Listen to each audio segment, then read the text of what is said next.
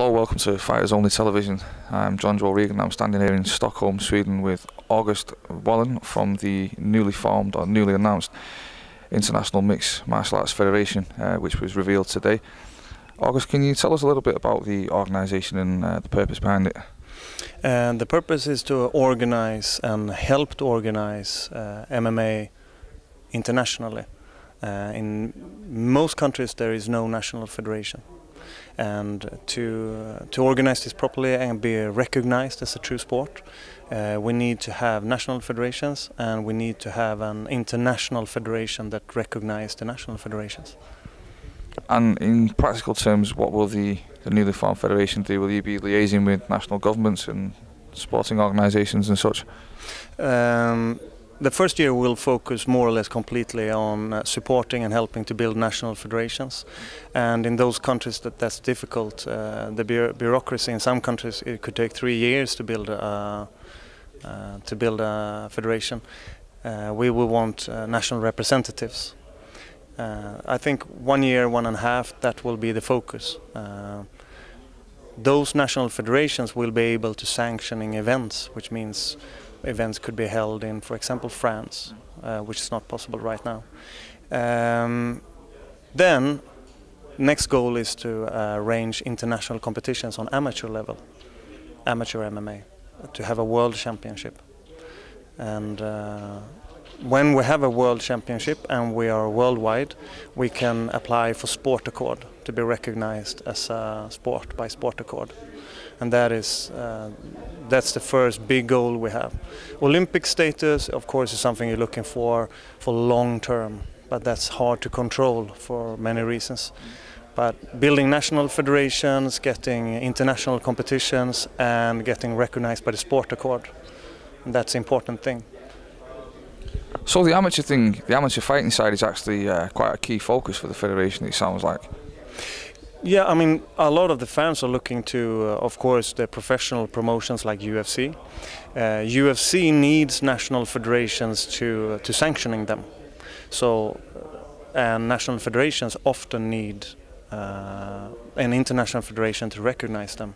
So the professional side needs an international federation too.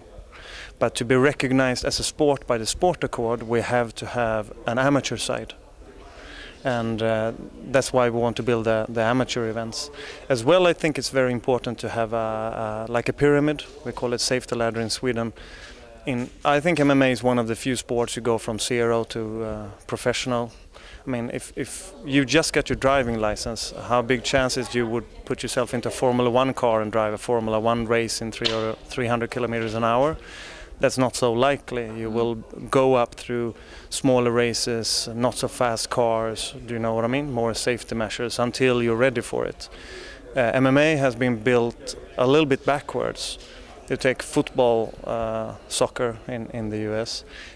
I mean, has built on grassroots, people playing in the backyards. You get different teams in the same city playing against each other, and then cities against cities and countries against countries. And when it's worldwide, someone starts a professional promotion built on a huge pyramid of amateurs. MMA, the professional circuit started first, and below there's some places there are things like in Sweden, for example. Other places there are no competitions whatsoever. And I think it's important for the growth of the sport and also safety that there is a pyramid, and anyone training MMA should be able to compete on their level. Well, how is this going to work now? Because, like you say, the sport was kind of built backwards, but it's established that I live in the UK. If I had a few £1,000, I can go and hire a venue, collect some fighters together, get a cage, stage a pro rules event, headshots on the floor, elbows, everything. There's nothing to stop me. At the local, the mayor, the council maybe can put the foot down and stop the event for licensing or alcohol reasons, but there's no sanctioning body to stop me. What would be my incentive to become involved with the federation? I got a question from another journalist that was active in the UK as well, just who would stop it, and I don't think we should stop it. I think how something should be controlled in a country, that's about the legal situation in that country. In Sweden, it's built so that everyone has to be a member of the federation, and the federation is sanctioning all the events. It's how it is by law in Sweden. The laws in other countries are different. You know, in UK you have other laws, but there is still incentives to be a member of an MMA federation. And that is building the sport, getting recognized. You have something called Sport England, I think, in the UK. And it would be nice if the sport you were doing were recognized like a true sport by Sport England. It could be nice. Someone say, okay, you're doing MMA, that's a real sport. That could be nice. That's an incentive. Then you should be active in the national federation that's going to be built up. Also, you're talking about promotions. Promotions, your goal, which is nothing bad, is to make profit. That's a company. A company's goal is to make profit. Then it can sell cars or, you know, have a MMA promotion. And there's nothing bad with that, but what we need to build is the federation side, which is democratic, non-profit, neutral body. And how that will be in the long run, that's about the legal situation. I see hundreds of reasons of organizing the sport and organizing together in national federations and starting international competitions, you know, on amateur level. It doesn't have to be only a question about sanctioning events, because I think in some countries like Sweden and others that will be a main concern. In other countries where it's not regulated, it will be of no concern, I think. How did the federation come to get the backing of the UFC? Because previously these bodies have come together and purported to be creating like a global or international federation to govern martial arts, such as WAMA, that sanctioned the Affliction MMA belts, but they've gone nowhere. I would say primarily because the UFC wasn't involved, which kind of made them irrelevant. The fact that the UFC is involved with your federation makes it extremely relevant. How did that come around? First, I want to say, I understand you want to say your federation. You know, this is, in the long run, is the members' federation who owns it, and it's completely democratic and non-profit. The federation you talked about, I don't know how it's organized. I don't know at all about the legal status. Is it a company? Is it an association? Is it non-profit? Is it democratic? That's a major factor. I think the reason formally that the UFC are supporting us is that they know for sure that this is a democratic, non-profit, neutral, independent federation. There's no interest of making money, there's no interest of arranging professional events or anything. It's not an interest of getting high sanctioning fees so someone can, you know, get money. That's an important thing. They know that this is a true federation with passion for the sport. Now, how do they know that? That's because we've been working together for many years to get the UFC here. And we did that out of completely no self-interest whatsoever. We want the biggest promotion in the world to come here. We think that would be great for the Swedish market.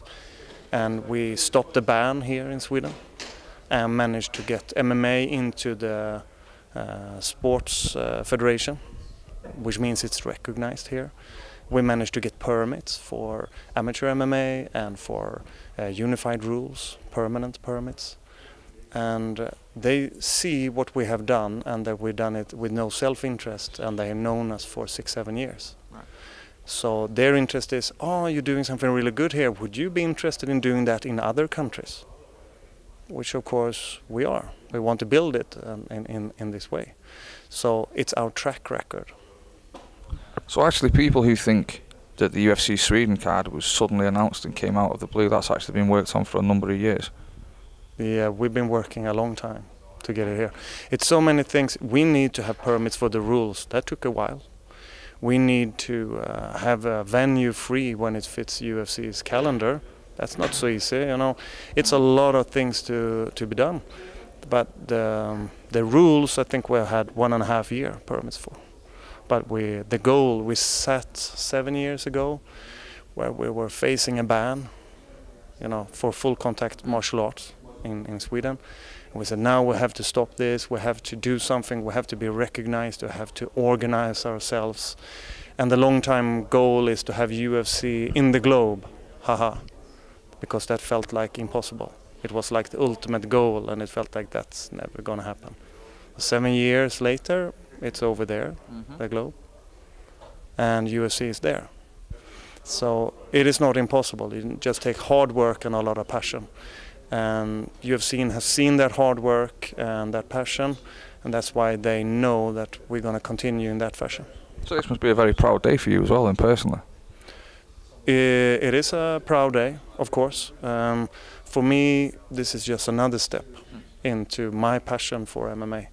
So I'm very happy for this. I think it's huge that UFC is supporting us. I think it's very important to understand that they are not sponsoring us. They don't get anything back from us. They are donating, they are going out and supporting us officially, but we're totally independent, and the federation is going to do what the board is voting, and the board going to be voted, by the members. So, but it's in everyone's interest that this sport gets organized on an international level. Okay. So it's the International Mixed Martial Arts Federation. It was launched this week here in Sweden, and if people want more information, is there a website they can visit? Yeah, it's IMMAF.org. Okay. August, thank you very much for the time, and best of luck for the future. Thank you. Thank you.